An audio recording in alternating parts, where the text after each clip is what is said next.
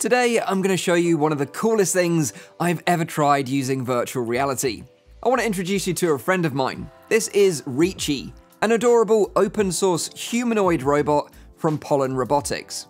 He can be programmed using Python, and when combined with AI, computer vision, and machine learning, he can learn to play games and complete tasks on his own, autonomously. However, Pollen Robotics have come up with a novel way of being able to control Reachy, and that's with teleoperation using virtual reality. Reachy is actually one of the first robots of its kind to be able to do this.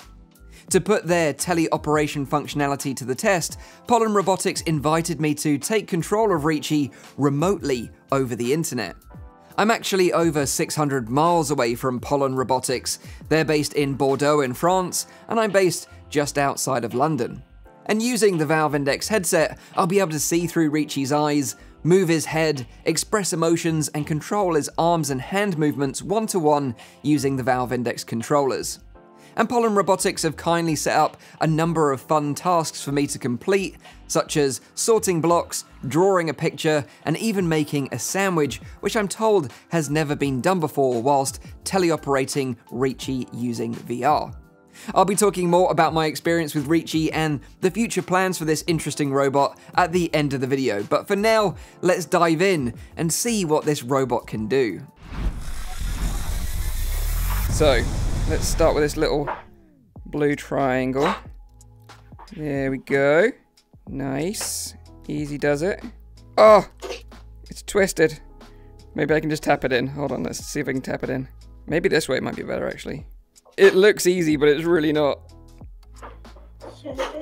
Yes! Easy does it. And then I'm just going to knock it in with my right hand. Oh, almost. Little nudge. Yay! Oh, this is going to be easy. Oh, I was so close. Yes! I'm getting really good at this, Gail. So what I can show you now is some of the emotions that Reachy can express through his kind of head movements. Angry Reachy. He's very upset. So this is sad. Down. Aww. Sad. This is thinking. Is that thinking? Yeah. Okay. So thinking, confused, I don't know. Thinking and confused. That sums me up. Yeah. And this is my favorite one. This is when he's happy. It's so cute. It's so adorable. This is going to be worth the price of a Banksy. Check this out. They were supposed to be round. But that's okay. We'll just roll with it. So it was going to be a face, but now it's this shape. It's going to be a potato.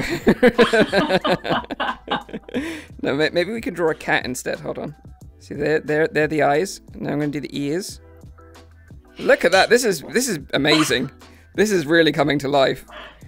Smooth movement, Mike. Smooth movement.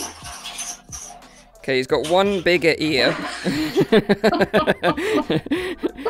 So, as you can see here from the picture, he's not a very happy cat. He's quite sad, in fact. There's his tail. And do some little feet. Or maybe he's quite a fat cat, so maybe he got fed too much. And they had to put him on a diet, and that's why he's so sad. So maybe I should sign it, so, you know, when we sell it, people know it's an authentic Mike and Reachy collaboration. I don't want to draw on your desk. I can't see because I'm crying so much. Oh no, I'm so sorry. I'm so sorry. And then just a little E. There we go. Look at that beautiful masterpiece. Amazing. This is going to be the finest sandwich you've ever tasted, Gail. Cheese? Cheese or ham first? What do you prefer? Cheese first. Give you a little happy emoji. Ooh, there we go. Not the plate. You don't want the plate in there as well. The cheese will be enough. How many slices would you like? 2 slices. Oh, 2. Okay. Okay. And 1 of ham would be okay. 2 cheese, 1 ham. Got it. Coming up. This is Mike's sandwich restaurant of the future. Yes, look at that. Beautiful cheese on there. Yes. Come on, little ham. Yeah. There we go. Beautiful. Oh no. Oh no. Let's just tidy this mess up. Lovely. Get a nice handful of salad. Ooh, look at that. Yes. Very nice. Oh, you want the oh, sorry. You want some sauce on it. Okay. Let's try. Oh god. Ooh. Ooh. Do you like a lot of sauce, Gail, in your sandwich, or not so much? I'm not sure you can control this. Come on. Yeah. There we go. Fine. Yes.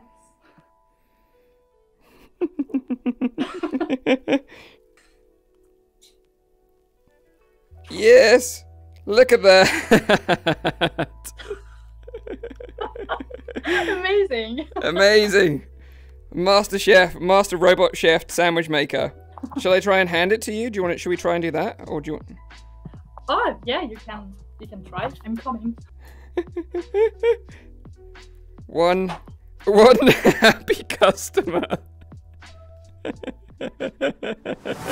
So here's my conclusion after spending over an hour teleoperating Reachy. Despite being over 600 miles away, I was surprised that the latency was totally acceptable, and once I was used to how the robot was controlled, I was able to complete the tasks set by Pollen Robotics, albeit with sometimes questionable results. The biggest challenge for me was trying to get a sense of depth perception, as I was only able to see through one of Reachy's eyes. In local teleoperation mode, you could see through both his eyes, giving you a stereoscopic video feed in the headset. However, to keep latency as low as possible, this wasn't available for remote operation at the time of this video. Another issue I faced during the session was that one of Reachy's motors in his right hand got a bit too hot, so we had to wait a little while for it to cool down before we could go any further. But for the most part, it worked great. At first, it felt kind of strange, as it felt like I was in the body of Reachy, even just seeing through one of his eyes. And it kind of reminded me of actually playing Stormland and looking down at my robotic arms for the first time in that game. Reachy has come a long way since Pollen Robotics started development on him back in 2016, initially starting with just the arm, then adding the head and the torso to end up with what you see today.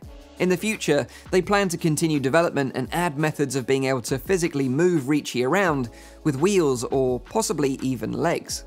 As Reachy is completely open source, from the software to the hardware, he can be programmed using Python to do pretty much anything you can think of, and can be adapted using 3D printed parts for a number of different use cases. He's not designed for industry or military applications though, so don't expect to see Reachy building cars, becoming a Terminator, or pulling people out of burning buildings. As the name suggests, Reachy is best at being able to reach out and manipulate small objects and provide fun interactions with the public. Reachy is available now and can be bought in individual components or as the full kit you saw in this video, which costs $24,000 US. Now, although Reachy is available to anyone, he's mainly being sold to researchers and engineers who are testing and prototyping various application and use cases with AI, computer vision, and machine learning, where Reachy can work autonomously. Some examples of this are where Reachy can be used as an assistant robot for the elderly or people with limited mobility to help them out with everyday tasks. Other interesting and fun use cases are using Reachy to welcome guests at a hotel or at an event, using AI to detect if people are wearing face masks and, if not, handing them out, playing basic games, and even making a cup of coffee. If you have any interesting ideas for use cases for Reachy, I'd love to read them in the comments below for both AI and teleoperation functionality using virtual reality. Both virtual reality and advanced robotics technology are still in their infancy, but it was awesome to see them both combined to get a glimpse of what these technologies could possibly provide in the future. Okay, so that is Reachy. As someone that grew up loving sci-fi movies and has always been fascinated with robots and tech in general, It was such a privilege to be able to take control of Reachy remotely for this video. And I want to say thanks to Gail and the team at Pollen Robotics for being so awesome. It was an amazing opportunity and an experience I certainly won't forget anytime soon. If you enjoyed this video, something a bit different and fun on the channel, then please leave a like and let me know in the comments. Also, if you have any questions about Reachy or VR in general, put them in the comments below and I'll ask Pollen Robotics to reply to your questions, and I'll also try to answer as many as I can myself. Don't forget to subscribe for all my future VR content, and as always, I'll see you on the next one. Cheers.